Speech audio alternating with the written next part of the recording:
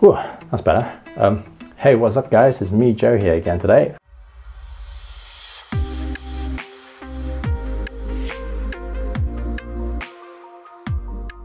Anyway, I've got a new MacBook Pro Retina 15-inch laptop, and I did a very lengthy edit on it last night, and I wanted to share with you guys this video to see how powerful, how long the MacBook takes to render a pretty large project file. One of the largest ones I've ever done before, which involves lots and lots of tiny little clips, and from multiple cameras, from my 70D, from a GoPro, from an iPhone, from a Samsung Galaxy phone, from a Sony NEX5. Basically, we went on a holiday and everyone had their own camera, so we got tons and tons of footage. Anyway, the editing part was very smooth, but today I just want to quickly hit the render or encode button because I'm finally finished with the video, and I just want to share with you guys on how long it might take.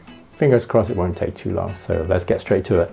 So here we are then. I've got my Final Cut project open here, and as you can see there is quite a lot of clips. In fact, there is 894 clips, and as I mentioned before, it's from a range of cameras all bunched into one project files. And even though the video total length is only 32 minutes or so, but yeah, it comes from a lot of different cameras, so there's lots of different frame rates and codecs and different compressions, but it seems to, I didn't have any troubles during the edit, it didn't slow down or anything.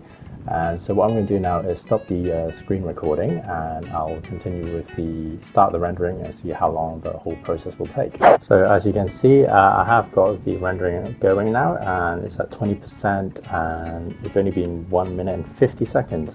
I have to record this through another cameras because I don't want to have the QuickTime movie capture screen flow, whatever you want to call it, running in the background, just in case it zaps any of the processing power. But yeah, it is going pretty quickly. It's already at 25% at 2 minutes. I don't know if it's because Final Cut uses a lot of the graphics card for the rendering instead of the CPU, but as you can see, it's only at 30% or so. I've got 16 gig on this. Again, it's not using that much memory, like hardly any at all. Energy, you can see that the graphics card is on the high performance mode, which I guess it's using it to do a lot of the rendering. Well, the system is definitely not lagging or anything, despite I'm using the MacBook as the main source, and I'm also driving a second screen on it via the new Thunderbolt cable. Pretty cool, eh? But yeah, we shall see. I'll keep you updated in a minute. It's been 3 minutes and 40 seconds, and currently it's almost 45%. So I highly doubt this is going to take a long time at all, but I'll keep you posted. There, done. 8 minutes and 2 seconds, as you can see here. I was hoping that it would be that quick, but I'm also quite astonished that it was that quick, because I remember a few years back when I had an old computer where it used to take over 10 minutes just to render like 3 clips together with no effects whatsoever on, that was on Premiere I believe, on a quite old machine.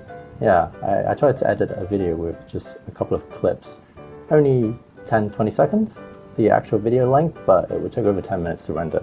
But here, to have this almost 1,000 clip lengthy video with lots of tweaks and small effects on it, taking less than 10 minutes to render is incredibly quick, so I'm quite astonished by that. But yeah, as you can see, the video is completely rendered in full HD 1080p, compressed to H.264, whatever you call it, that codec. But yeah, it's completely fine and done.